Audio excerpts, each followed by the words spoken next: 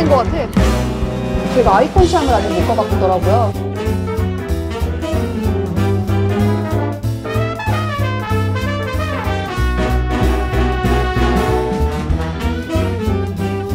제가 아직 생일 선물을 못 받았거든요. 여기서 골라볼까 생각 중입니다. 저희는 오늘 요즘에 떠오르고 있는 핫플이라고 하는 딸랏너이 골목을 가볼 거예요. 여기가 약간 우리나라로 치면 물레 창작존? 약간 이런 느낌이라고 하는데 약간 벽화들로 유명한 데다라고 하더라고요. 저희가 아이콘시암을 아직 못 가봤더라고요. 그래서 아이콘시암을 배 타고 갔다 와서 다시 건너와서 차이나타운을 야시장을 한번 가보는 걸로 오늘 일정을 잡아봤습니다. 약간 빡센 일정이긴 한데 달려보겠습니다. 아니 방콕 오니까 한 가지 안 좋은 게 미세먼지가 장난이 아닌 것 같아요. 아침에 딱 커튼 열었을 때도 뿌해갖고 사실 좀 기분이 그래. 치앙마이도 근데, 지금 그런가? 지금도 치앙마이도 안 좋다고 하더라고. 저희가 있을 때는 매연이 좀 심해서 그렇지 공기의 질은 되게 좋았거든요. 근데 지금 치앙마이도 그렇고 방콕도 그렇고 미세먼지가 굉장히 안 좋더라고요. 그래서 코로나 때문이 아니더라도 목이 아파가지고 마스크를 끼고 다녀야 될 것 같아요. 마스크 준비했습니다. 어디 앉을까? 따뜻한 라떼를 시켰습니다. 카푸치노인가? 여기가 되게 저희 숙소 바로 앞인데 나름 유명한 집인 것 같더라고요. 후기도 좋고 커피가 얼마나 맛있나 한번. 맛있네. 약간 산미 있는데 엄청 진하고 우리가 좋아하는 그런 느낌이야. 저희 이번에는 택시보다는 약간 대중교통 지하철 위주로 다녀볼까 해요. 왜냐면은 여기 방콕 교통체증이 너무 심해서 차에 갇혀있는 것보다는 쾌적하게 MTR이랑 BTS? MRT? MTR? BTS? 아무튼 그거 타고 다녀볼게요. 사실 방콕은 짧게 들어오시는 분들도 많으니까 많이들 택시 타고 이용하시긴 하시는데 방콕 같은 경우는 교통체증이 진짜 심하거든요. 그래서 특히나 퇴근 시간 이럴 때 걸리면은 잠깐 뭐 진짜 짧은 거리 가는데도 1시간씩 걸리면 이러거든요. 그래서 길에서 버리는 시간이 너무 많아서 차라리 뭐 지상철이나 지하철 이용해가지고 빨리 가시는 게 훨씬 더 나을 수도 있어요.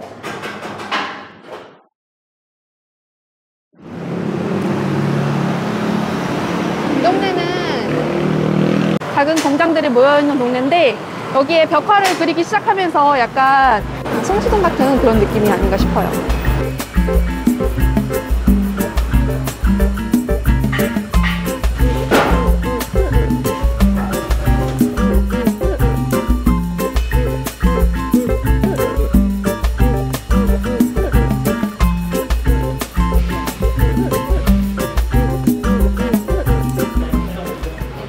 이렇게 골목에서부터 이렇게 벽화가 쭉 있는 그런 시기인 것 같아요. 다들 벌써 일찍부터 와서 사진 찍는데 여념이 없으시네요. 우리도 시작해볼까? 귀요미.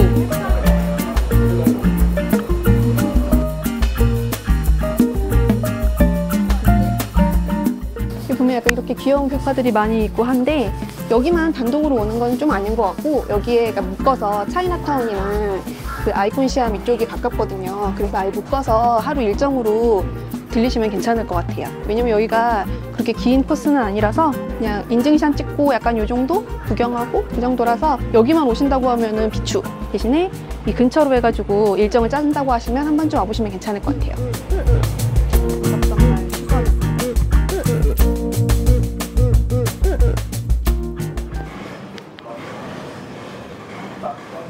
들어가도 되는 거야? 커피숍 입구야. 여기가 입구야? 어. 엄마, 진짜 이게 입구야? 어, 거기가 올라가는 거야. 계단으로 이렇게 올라가는 거야. 폐공장 같은데 여기가 커피숍 들어간 입구래요.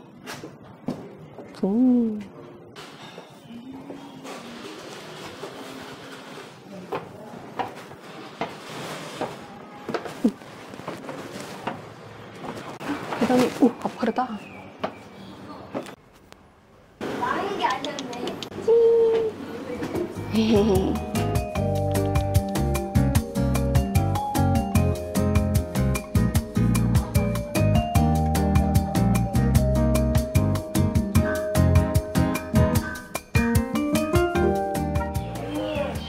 여기 오신 분들은 다 이 차 앞에서 사진 찍으시더라고요. 왠지는 모르겠으나. 그래서 원래 여기에서 찍어야 되는데 오토바이가 있으니 일부러 갖다 놓은 건지 원래 있는 건지는 모르겠어. 와, 새소리가 엄청 희한하네.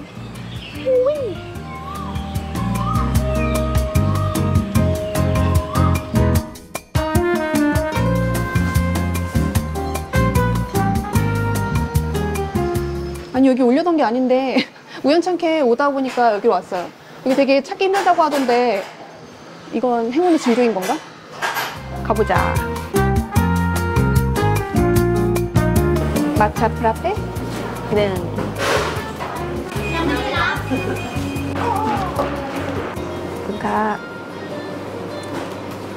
가봅시다. 와우, 뜨겁스.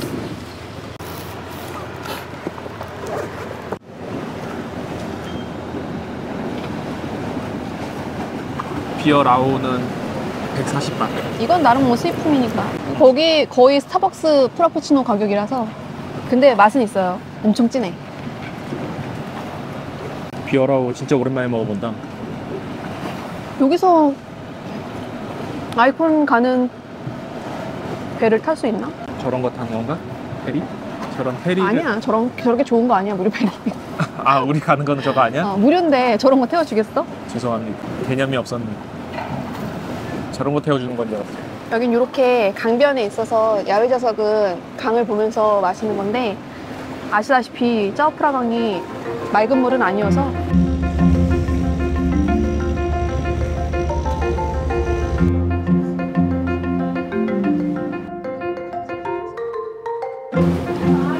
어이씨, 뭐야? 어디서 물었어? 물 먹으면서 먹으려고 갖고 왔나? 허리 좀 펴봐. 어? 허리 좀 펴. 한껏 피고 있었는데. 아, 진짜? 여기가 차이나타운 근처라 그런지 중국 사람들이 꽤 많아요. 아, 그래서 그렇구나. 그 약간 이 강 쪽에 있는 카페들이 다 그런 것 같긴 한데 가격이 조금 가격대가 좀 있습니다. 마차 프라페 하나에 180바트? 6,700원 정도 하는데 뷰값이겠죠. 근데 여기는 좀 안에도 잘 해놓긴 했어. 방콕 오니까 어때? 정신이 하나도 없네. 아니, 서울보다 더 빡센 것 같아. 방콕을 너무 오랜만에 왔나? 우리가 너무 시골에 있었나 봐. 세상 도시야. 이럴 수가 없어. 약간 멀미 오는 느낌? 약간 대혼돈 파티야.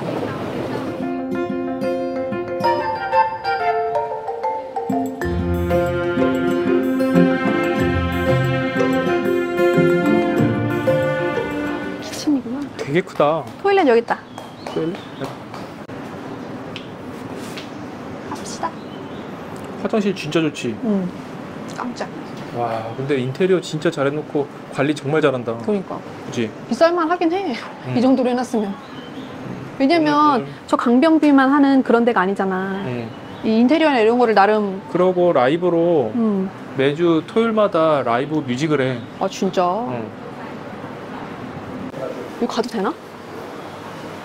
여기? 막아놓진 않았잖아. 우와, 근데 계단은 완전 빡세. 올라갈 수 있겠어? 봐봐. 어이씨. 우와. 아, 여기 약간 박물관 같이 해놨구나. 와우, 여기 비쌀만 한데? 이런 거 콜렉션이나 이런 것도 하시나 보다. 그러니까. 아, 되게 사장님이 느낌이 있네.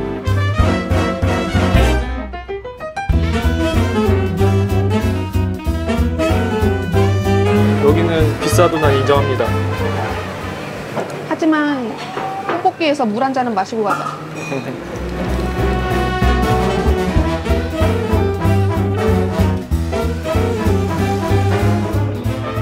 여기도 아까 무슨 카페인 것 같던데? 아, 차집이다, 찻집. 여기 이렇게 골목골목에 찻집이라든지 힙한 카페들이 좀 많은 것 같아요. 그 대신에 찾기는 좀 힘들다는 거. 아까 저는 그 벽화 있는 데가 끝인 줄 알았더니 이렇게 골목골목 가보면 뭔가 많은가 봐요. 여기 보시면은 요거 봐. 벽화에 지도가 있어. 이렇게 유명한 데를 표시해 놓은 것 같아요. 넌 치즈니 힘둥이. 삐야. 사자거든. 뿅.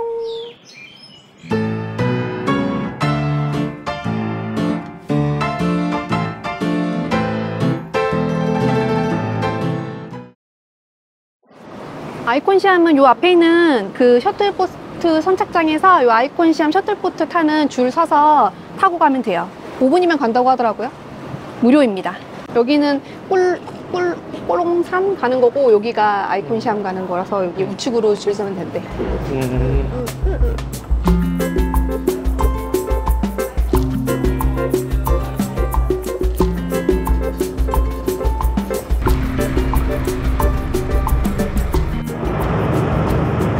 3시는 땀빔이 터졌습니다. 괜찮으십니까? 죽겠어. 치앙마이가 천국이었네. 치앙마이도 지금은 더울 거야. 아직 안 덥나? 아니지, 이제 조금씩 더워지기 시작하지. 강바람이 시원할 줄 알았는데 그것도 아니네. 그래, 이 정도면 시원한데?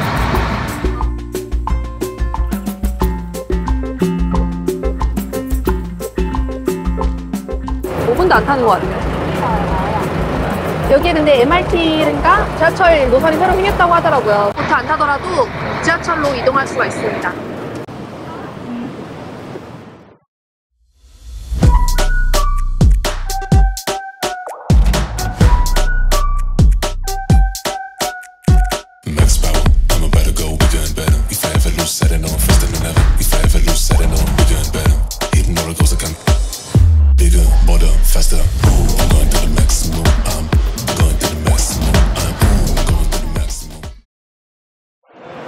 좋은 브랜드가 다 들어와 있네.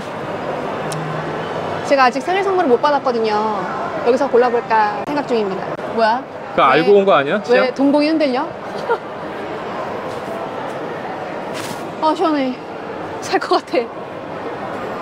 와, 너무 시원하다. 와 근데 진짜 럭셔리하게 해놨다. 그러니까 센트럴 페스티벌 싹 잊었어. 뭐 이렇게 자꾸 싹이죠. 손절이 빠른 편? 뭐 촌놈 같아. 야, 아이콘시암 이 푸드코트가 굉장히 잘 돼 있어서 저희는 여기서 먹고 싶은 거 골라서 점심을 먹으려고 합니다. 아, 여기 진짜 잘 해놨어요. 완전 눈 돌아가네. 근데 여기가 이렇게 잘 해놨는데 가격도 일반 시장이랑 비슷한 수준이어서 인기가 많다고 합니다. 맛있겠다. 비싸구나. 200바트. 새우라서. 이거 쏨땀인가? 쏨땀집인갑다. 쏨땀. 와, 진짜 크다. 사람이 엄청 많아가지고 자리 잡기가 되게 힘들어요. 저희 그냥 있을 줄 알고 일단 시키고 자리 잡았는데 겨우 자리 찾아서 앉았어요. 지금 제이 씨는 물이랑 다른 거 좀 사오느라고 갔습니다. 여기 약간 그 2인 이상으로 오면은 자리 잡기 괜찮을 것 같은데 여러 가지 사가지고 한꺼번에 먹을 수 있을 것 같은데 2명이나 1명이 왔을 때는 일단 하나 시키고 자리 먼저 잡고 다른 걸 먹던가 해야지 한꺼번에 막 잘 차려놓고 먹기가 힘든 구조 같아요. 자리 잡기가 힘들거든요. 지금 평일인데도 사람이 엄청 많네요. 딱 점심시간이긴 한데 주말엔 진짜 바글바글 할 것 같습니다. 저희는 무빙이랑 비프 쌀국수를 시켰습니다. 제이 씨가 물 사러 갔다가 실패하고 물 없이 일단 먹고 있어요. 뭐 하나 사기가 좀 힘들긴 하네. 넓으니까. 쌀국수 잘하네 근데. 근데 어딜 가도 중간 이상을 하는 것 같아요. 이게 지금 쌀국수가 기본 소고기 쌀국수가 100밭이에요. 100밭이면은 비싼 건가? 100밭이면은 조금 비싸지. 그래도 뭐 여기서 먹는 거. 아까 보니까 뭐 무빙이나 이런 게 5밭 정도가 더 비싸더라고. 조금씩 더 비싼 것 같아. 1.5배? 국수 한 번씩 먹고 2차로 뭐 먹을지 한번 다시 보려고요. 배가 불렀어? 아니. 또 배가 아직 부르지 않기 때문에 2차를 뭐 할지 신중하게 고민을 해보겠습니다. 이게 판단나무 열매로 만든 거라서 색깔이 이렇다고 하더라고요. 이게 판단나무가 뭐 세계에서 죽기 전에 먹어봐야 될 뭐 100대 음식 중에 하나라고 하던데. 조그만 거 하나 먹을까?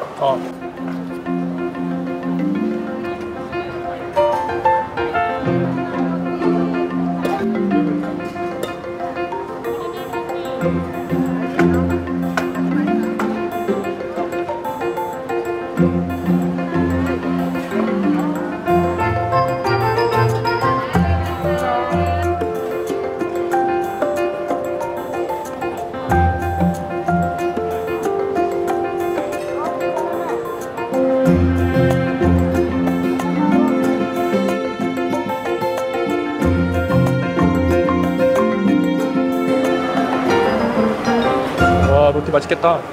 뿌듯할 때 가서 먹자. 자리를 빨리 잡아야지. 저쪽에 자리들 많았나? 일로 가보자.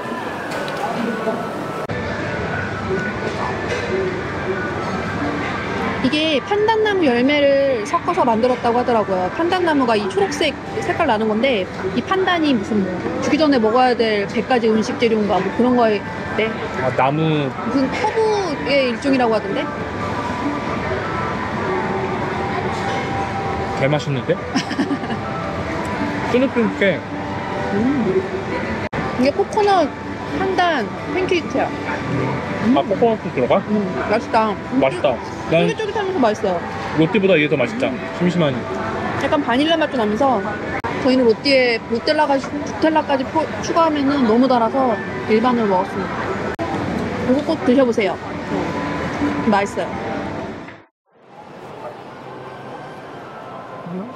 여기 아이콘시암은 푸드코트 쑥시암 거기는 되게 와볼만 하거든요. 그러니까 이쪽 근처에 오면은 점심 먹고 아이콘시암에서 여기 몰이 굉장히 크고 넓고 쾌적하고 시원해요. 그래서 꼭 사지 않더라도 그냥 한 바퀴씩 돌면서 구경하기 되게 좋은 것 같아요. 일단 엄청 넓고 엄청 시원하고 그리고 다 새 거고 이래갖고 한 바퀴씩 둘러볼만 할 것 같아. 그치? 딴 건 모르고 에어컨이 너무 잘 돼 있어. 그러니까 더울 때 밥 먹고 거기서 좀 쉬다가 여기 소화시킬 겸 한 바퀴씩 돌고 해질녘쯤 나가면 딱 좋을 것 같아요. 역시 수도는 수도네. 그지? 센트럴 페스티벌이 세상에서 제일 좋은 쇼핑몰인 줄 알았습니다. 럭셔리함이 확실히 다르구만. 그냥 항상 식자재 마트에 가다가 그게 백화점 전부인 줄 알았는데 백화점 처음 온 사람 같은 느낌? 아니 여기는 화장실이 장난 아니게 고급져요. 세상 깨끗하고 고급진 화장실입니다.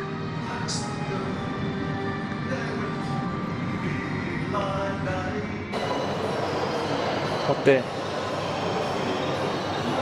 제이씨 왜 명품관을 빨리 지나치고 싶은 그런 눈빛이지? 아니야. 이제 약간 무력이 없어졌어요. 누가 무력이 없어? 나지. 아 원래 치앙마이에 있을 때는 진짜 무력이 없다가 서울로 갔을 때 또 사부작 뭔가를 사고 싶어지다가 또 이런 도시 오니까 약간 끓어오르네. 허영의 무력이.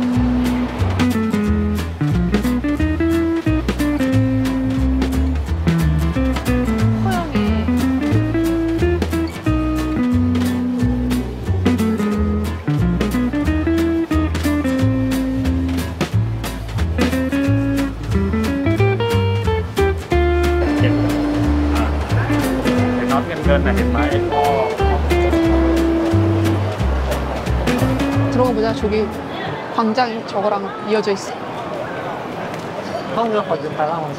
우와.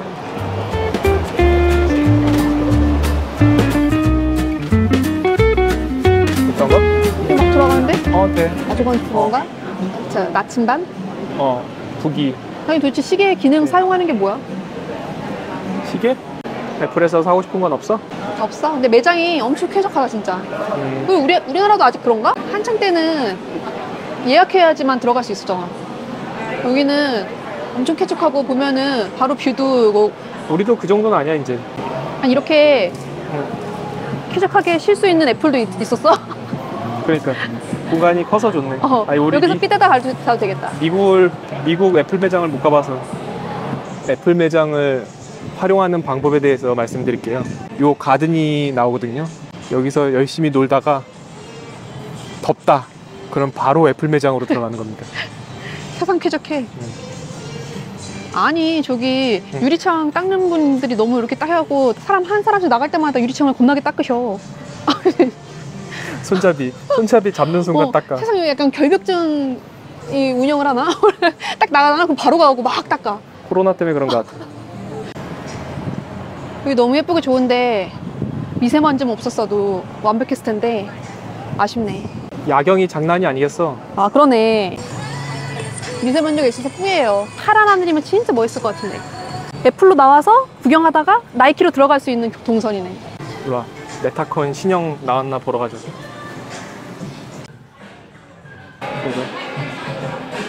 알파플라이. 마야몰에 있던 맥스도 여기 있습니다.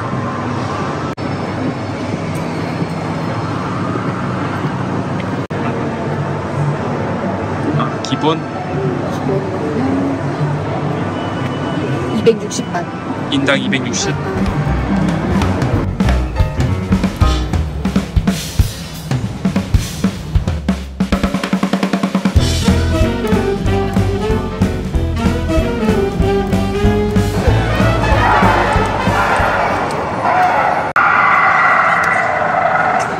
스토주 너무 사고 싶었던 건데, 근데 그냥 스토주는 사고 싶진 않았어. 스타벅스 스토주.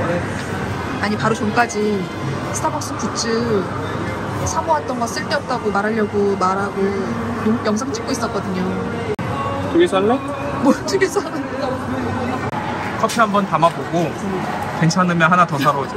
제이씨가 2개 산다는 거 뜯어 말렸습니다. 여기는 확실히 비싼 만큼 다 잘 해놨다. 돈을 진짜 때려 벗어. 응. 약간 여기는 조금 비싸도 그냥 이해할 만한 느낌? 그러니까. 와, 여기 미저분은 손가락 안에 꼽히겠는데? 여기가 그 지하에 말고 맨 위층에도 식당가가 있거든요. 여기는 약간 고급진 음식점들. 그래서 약간 깔끔한 거 보고 싶으면 이런 데도 괜찮을 것 같아요. 여기 그 한국인들 맛집이라는 칩사마이도 여기 있대요. 이렇게 다 해서 250바트. 아니 원래 위에 있는 그 팁사마이라고 되게 유명한 팟타이 집에서 먹으려고 했는데 기본 아무것도 안 들어간 팟타이가 99바트에 물은 25바트고 거기다가 심지어 서비스 차지까지 합하면 서비스 차지 해가지고 17%가 더 붙는다는 거예요. 도저히 팟타이를 그 가격에 먹은 게 배 아파서 그냥 다시 밑으로 내려와서 팟타이랑 볶음밥이랑 무빙이랑 시켜서 한 상 차려서 먹으려고요. 한국 분이 들어갔다가 밥 먹고 나오면서 맛이 별로라고 하더라고요. 그래서 바로 나왔습니다. 아니, 솔직히 팟타이는 맛없기도 힘들어. 엄청나게 맛있기도 힘들고 웬만하면 맛있거든. 스키 라이스 가는데 너무 식은 거다. 근데 맛있어. 먹자. 나는 무빙부터 먹어봐야지. 무빙은 따뜻할 때 먹어야 됩니다. 이거 진짜 맛있어.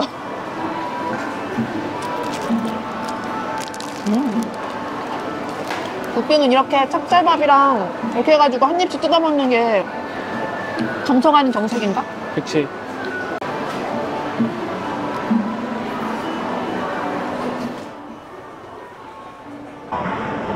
아니 저희 원래 오늘 차이나타운까지 하는 게 오늘의 일정이었는데 저희를 너무 과대평가했나 봅니다. 집으로 후퇴하려고요.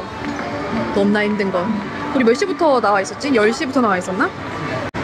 일단 집에 가서 좀 쉬다가 나오든지 말든지 해야 될 것 같아요. 아, 나 못해. 딱 지금 퇴근 시간이 겹쳐서 볼트나 이런 것도 안 잡혀요. 그래서 다시 보트 타고 가서 지하철 타고 집에 가야 될 것 같아요. 네, 그치. 일단 가보겠습니다.